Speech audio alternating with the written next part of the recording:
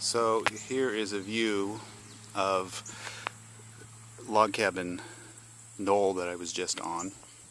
This is a view if you were a Union soldier waiting to cross the creek.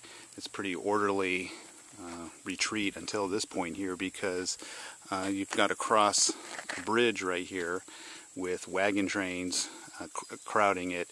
At the time, Tishomingo Creek, which is right here, this is pretty sluggish right now, but this was in the spring and it was pretty high and pretty swift, and you could imagine the panic that would ensue if you were being shelled from this hill right here. There's a quote right here. It says, "The creek banks at the bridge were very high. Many men jumped into the swift stream below, taking their chances at getting across without being drowned or killed by the incessant fire from Morton's artillery on the bank." Captain John Morton, Artillery Chief, Forest Cavalry.